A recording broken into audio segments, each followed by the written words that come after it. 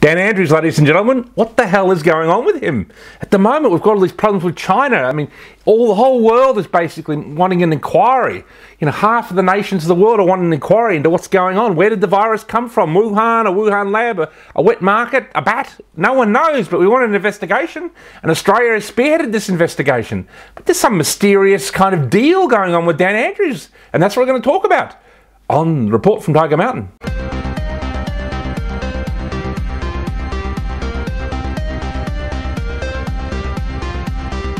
Dictator Dan, ladies and gentlemen, he's a problem. You know, I mean, what the hell is going on with Dictator Dan?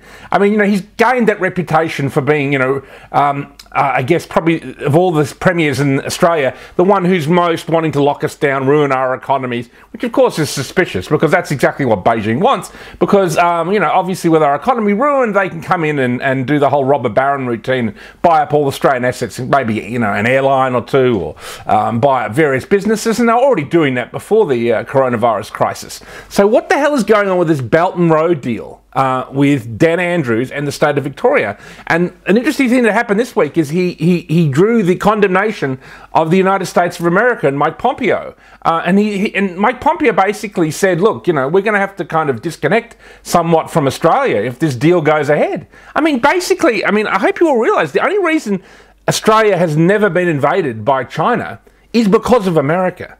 And all the left-wing people on the ABC are all pro-Beijing and everything. They should all know that. As soon as America gives us up, you know what I mean? That's it. China will invade. I mean, I don't know if it would happen the next week, but it would happen within, I'd say, 10 years. China will invade this country, and at least for the very half, they will take over the north, and maybe leave the bottom half for what used to be called Australia. They might Ukraine us, divide us in half, you know, see what happened in Ukraine. But, like, you know, this is a terrible situation. This deal that Daniel Andrews has put together, first of all, it's secret. I mean, what kind of Victorian Premier in the history of our country has ever done a secret deal with China? I mean, we know the guy is a kind of Maoist and a kind of Marxist.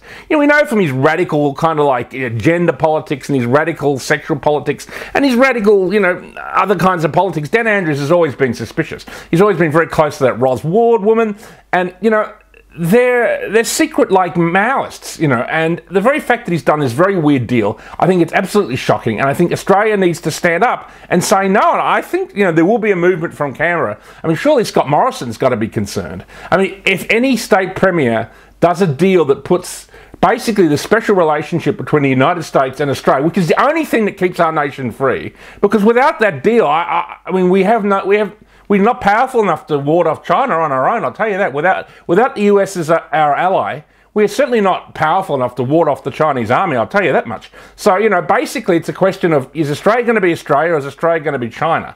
And Dan Andrews seems to think it should be China. He's got this terrible deal going on, this Belt and Road. So we've got to question it. We've got to appeal to ScoMo to, you know, obviously have a private word with Dan Andrews and say, look, mate, this isn't going to fly. And I do think it's probably going to happen. So now's the time to stand up, you know, write to Dan Andrews, write to ScoMo and, you know, register your disappointment at this ridiculous deal. I mean, when all the world is moving away from China and basically turning them into the pariah state they deserve to be after the coronavirus, Daniel Andrews is doing this fucking deal with them, which is like some kind of like, you know, it's the kind of deal that third world countries do, you know, because they're so poor, like Papua New Guinea, they want some fucking infrastructure. So China comes along, builds this infrastructure, and then China technically owns that infrastructure because the country can never pay it back. I mean, that's the kind of deal that Daniel Andrews is doing. That's the kind of great secret. And there could be more. We don't know because it is a secret deal. I mean, the very fact he's done a secret deal with China, it borders on treason. So, ladies and gentlemen, we say here at the Report from Tiger Mountain, ask questions. Ask questions of Daniel Andrews and say no to this fucking deal. And, you know, that's it.